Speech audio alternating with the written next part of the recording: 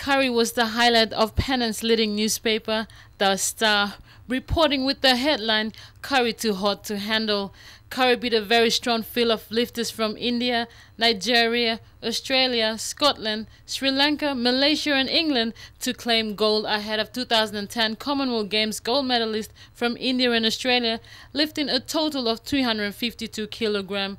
Kari's 352 kilograms earned him the gold, while India settled for silver and Australia secured bronze. Earlier in the week, pocket dynamic Dicker Toa made a convincing comeback to competitive lifting after being away for 4 months, finishing 6th and missing out on the gold medal lift of 102 kilograms.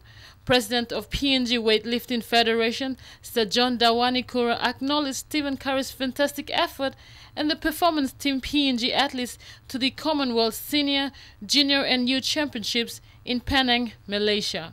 The young Hanwabaran, who spent the last 3 years under coach Paul Kofar at the Oceania Weightlifting Institute in New Caledonia, appeared so confident and in control right from his first lift. Mai Koime, Trukai Sports.